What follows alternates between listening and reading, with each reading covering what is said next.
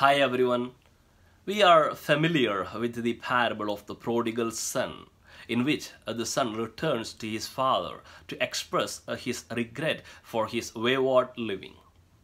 The father had all the rights to be angry towards his son, but the father welcomes him with great compassion.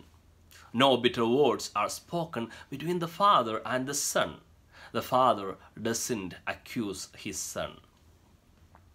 In our society, we find just the opposite.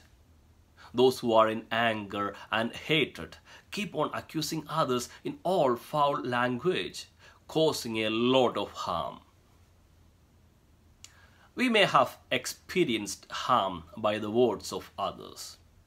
So we are aware how deeply a person can be hurt by certain words. Therefore, before we speak, we need to think how much a person is going to be hurt by our words.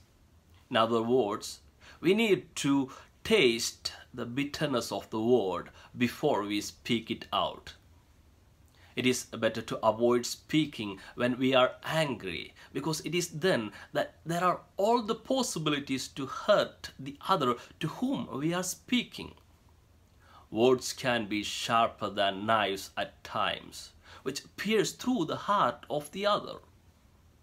It takes just a moment to do that, but it takes a lifetime to heal that wound.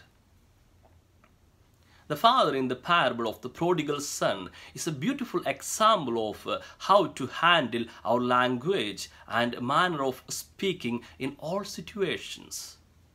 We need to keep our words holy, non-hurting, and always prefer silence even if the truth is on our side.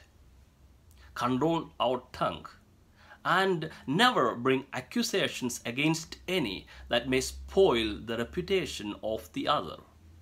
Proverbs 21:23 says, "He who guards his mouth and tongue keeps himself from trouble." Jesus teaches us, "Do to others as you would have them do to you." We don't want to be hurt by the words of others. In the same way, let us keep ourselves from hurting others by our words. May God bless us all and have a blessed day.